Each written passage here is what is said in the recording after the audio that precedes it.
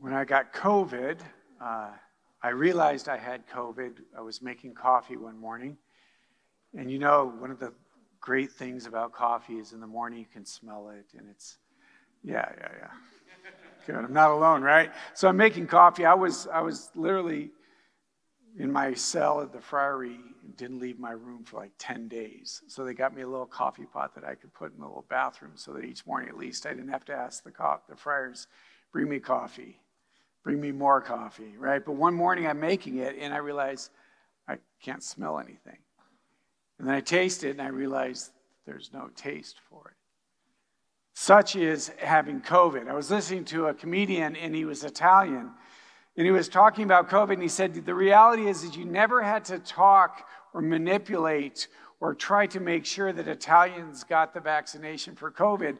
The moment they heard that the loss of taste was a side effect of COVID, they said, every Italian is lining up to get the... He goes, I got Pfizer, I got Johnson & Johnson, I got every booster, everything that was... As soon as I learned that I might lose my sense of taste, give it to me, I'll take it. I'm not willing to risk that, right? Taste and see the goodness of the Lord. I was thinking about that, and could we have a more appropriate scripture for us and focusing on the Eucharist for the next couple of days? Literally, taste and see the goodness of the Lord. Dr. Alan Schreck, who taught here for a number of years, just retired at the university. One of the things he was constantly drilling in the students and wherever is that one of the beautiful things about being Catholic is that we're so incarnational, is that we believe God can use stuff to reveal himself. And that is first and foremost in the incarnation, that God takes the stuff of man and reveals himself.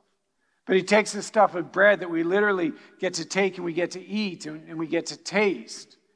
I love it. It's not just taste, but it's taste and see.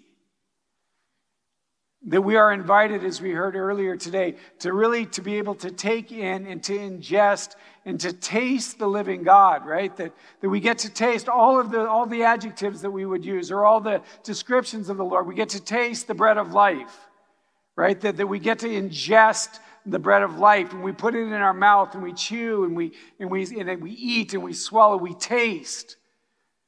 The bread of life. I mean, if I want to have life in me, which I do, and Lord, I just desire to be filled with your very presence, then take and eat.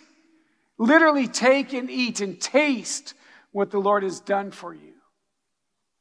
To be able to taste that which is holy, that which is anointed, that which is life-giving.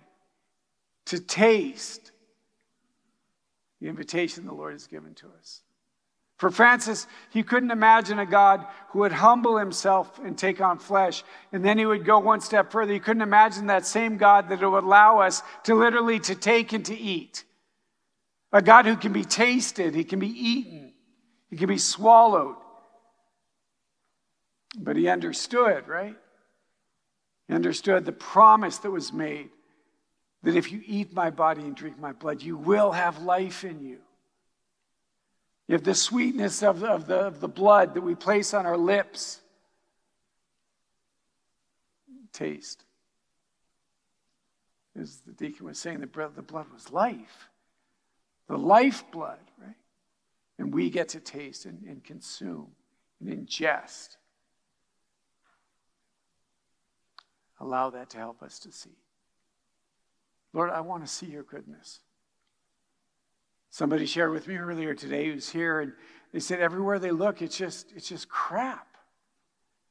It's one dumpster fire after another. It's like, Lord, I want to taste and I want to see your goodness. Yeah. I want to see your goodness.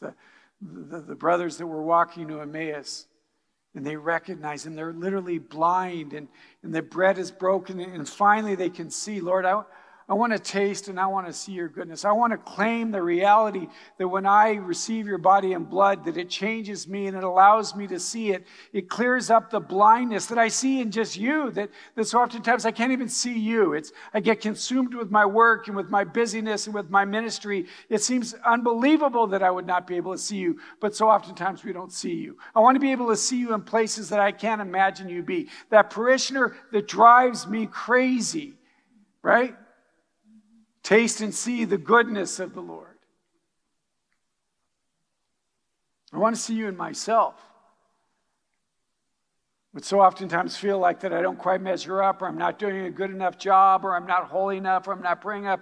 Taste and see the goodness of God who dwells in you, brother. The part of you that looks in the mirror and at times you're just disgusted. It's just, not again, right? Taste and see. Allow the Lord to clear the blindness that you're able to see the goodness of God who dwells in you, who's redeemed you, who's transformed you, who's changed you, who's literally breathing life because you taste and see the goodness of the Lord. But I want to be able to see, your glory and your majesty and your anointing and your holiness.